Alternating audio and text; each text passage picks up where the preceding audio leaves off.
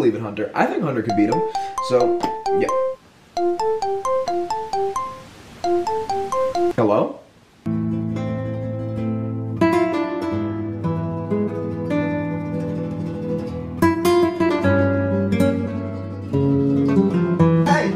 Hey, dumbass. Yeah, no, I know you haven't heard from me in months because, you know, why would I ever want to contact you? Speaking of which, how do you manage to actually let an insurance policy dictate my next title match? Do you know how important this title is? No.